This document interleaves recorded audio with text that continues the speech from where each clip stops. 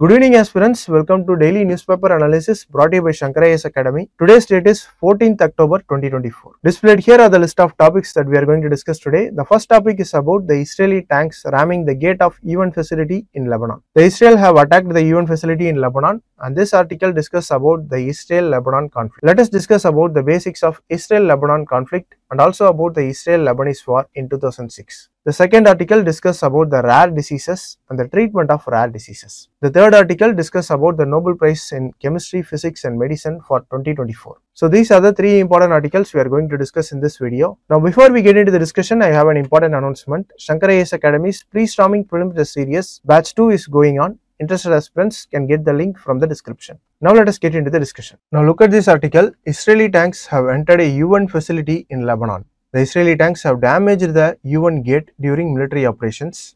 Prime Minister Netanyahu has called for the withdrawal of UN peacekeepers from Hezbollah strongholds in Lebanon. He cited this, UN reported injuries among peacekeepers due to smoke exposure and attacks from Israel forces. So they condemned the incident as violation of international law. In this context, let us discuss about the conflict between Israel and Lebanon and also about Israel and Lebanon war of 2006. Let us get into the discussion. First, let us start with the conflict between Israel and Lebanon. The roots trace back to the establishment of Israel in 1948, which led to the displacement of many Palestinians. So there are subsequent wars, which particularly in 1967 and 1973, which further complicated the relation between Israel and Lebanon. Now about Hezbollah, which is founded in 1980s, it emerged in response to the Israeli invasion of Lebanon in 1982. Hezbollah is a Shia military group. It opposes Israel's existence and aims to resist Israeli occupation in Lebanon. The Sheba Farms area, which is claimed by Lebanon, but it is occupied by Israel. This Sheba Farms area remains a contentious point between Israel and Lebanon. UN consider it as a part of Golan Heights. So this complicates the issue. Now look at this map. This is Sheba Farms area, which is a point of conflict between Lebanon and Israel. And this is the Golan Heights area, which is maintained by Syria, Lebanon and Israel jointly. UN consider this Sheba Farms area as part of Golan Heights, but Israel and Lebanon are fighting for this area.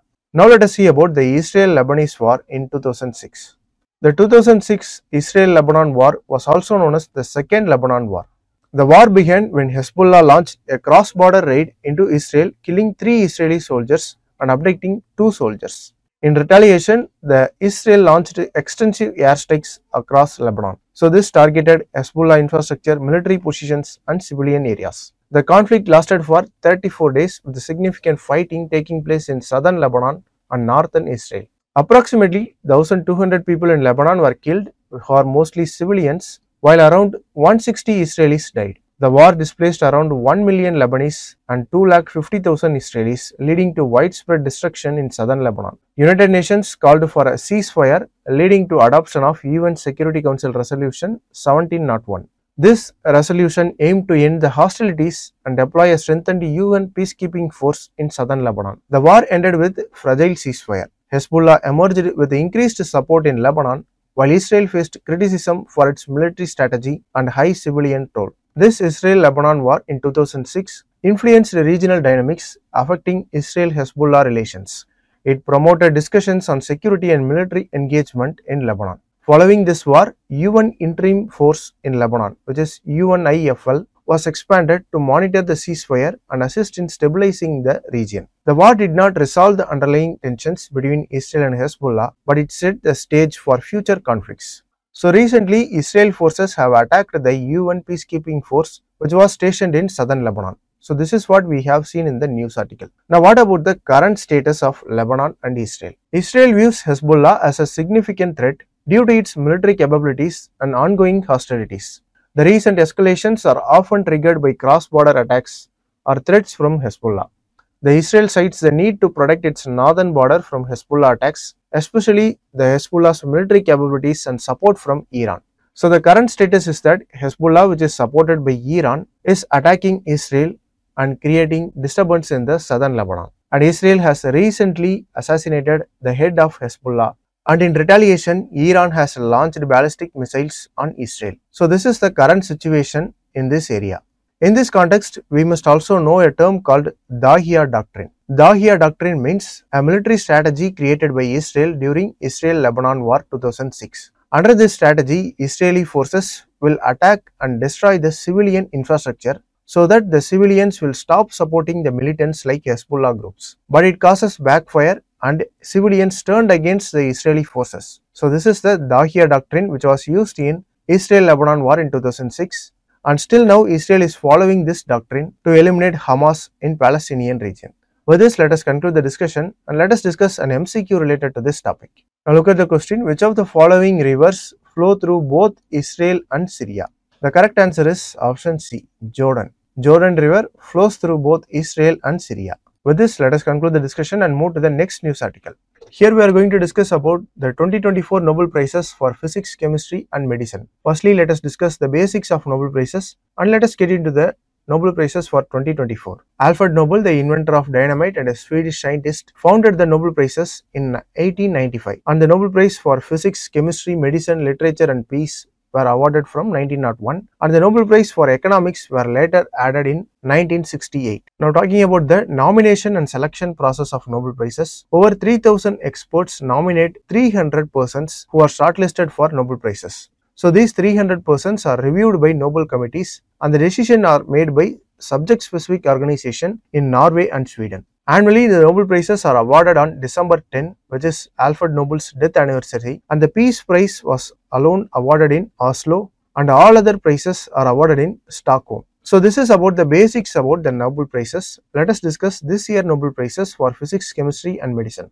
It is awarded for revolutionizing protein structure prediction and design. The scientists have created an AI platform called AlphaFold which can predict the protein structure and help in real-world applications. So here the key term is AlphaFold, which is a AI-based platform for determining the protein structure and studying the protein structure.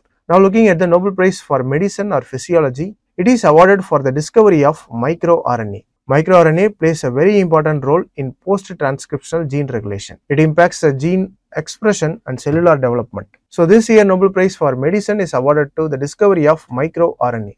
Now looking at the Nobel Prize for Physics, it is awarded for discovering the artificial neural networks. The artificial intelligence technologies we use today are based on artificial neural networks. It mimics the human brain's neural networks, and this year Nobel Prize for Physics was awarded to the discovery of artificial neural networks. So this is about the 3 Nobel Prizes. Now let us discuss an MCQ related to this topic. Who won the 2024 Nobel Prize in Physics? The correct answer is option C. With this, let us conclude the discussion and move to the next news article. Now look at this article. It talks about the issues in the treatment of rare diseases. In India, a disease is classified as a rare disease if it affects less than 1 in 2,500 people. The global definitions may vary. For example, in US, a disease is called as a rare disease. A disease is called as a rare disease if it affects fewer than 2 lakh people. So in this discussion, let us see the basics about the rare disease and the government initiatives regarding rare diseases. The Indian Organization for Rare Disease, which is IORD, is a non-governmental organization. It is dedicated for raising awareness and advocating for the treatment of rare diseases. It also involves in the research for rare diseases in India. This IORD serves as a platform to bring together the patients, medical professionals and pharmaceutical companies to address the challenges regarding rare diseases in India. Knowing about this organization is very important because it may reflect in prelims exam. The important objective of this IORD is to raise awareness about rare disease in India. It also advocates for public policy making regarding rare diseases. It also encourages pharmaceutical and biotech companies to develop the orphan drugs in rare diseases. Orphan drugs are the drugs related to the rare diseases. Now let us discuss about the National Rare Disease Policy of 2021. The National Policy for the Treatment of Rare Diseases was first introduced in 2017, but it faced implementation challenges, especially regarding the cost sharing between central and state government for treating the rare diseases. A National Registry for Rare Diseases is maintained by ICMR, that is Indian Council for Medical Research.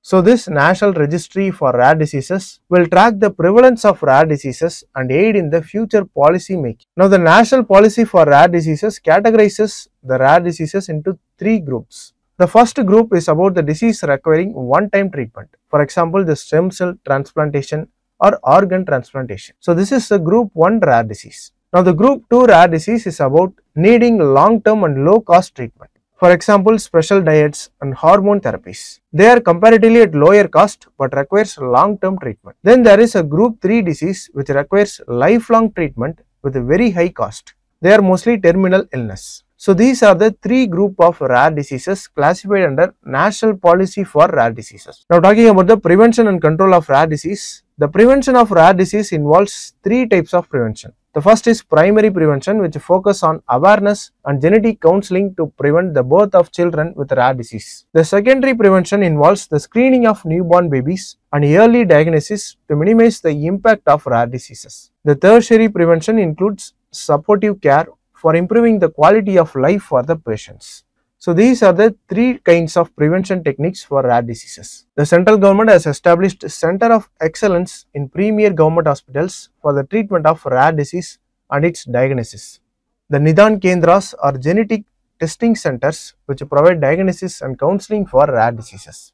It offers financial support of up to 5 crore which will be provided for the infrastructure development at these Nidan Kendras.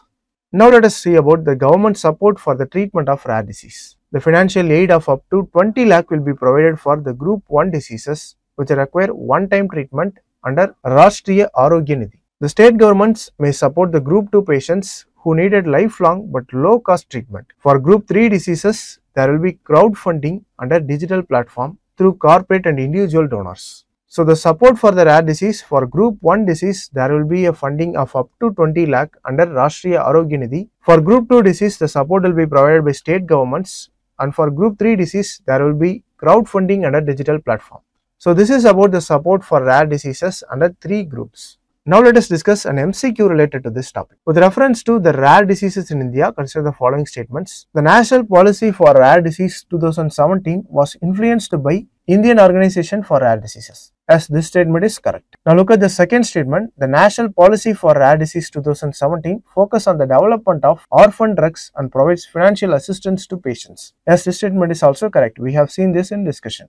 The National Policy for Rare Diseases classifies the rare disease into 3 categories based on the availability of treatment and the severity of disease. As we have seen in this discussion, the National Policy for Rare Disease classifies the rare disease into 3 groups, Group 1, Group 2, Group 3. So all the 3 statements given here are correct. The correct answer is option D. With this, let us conclude the discussion. Now we have come to the end of the discussion. If you like the video, please share it with your friends and don't forget to subscribe to Shankar IAS Academy YouTube channel. Thank you for watching.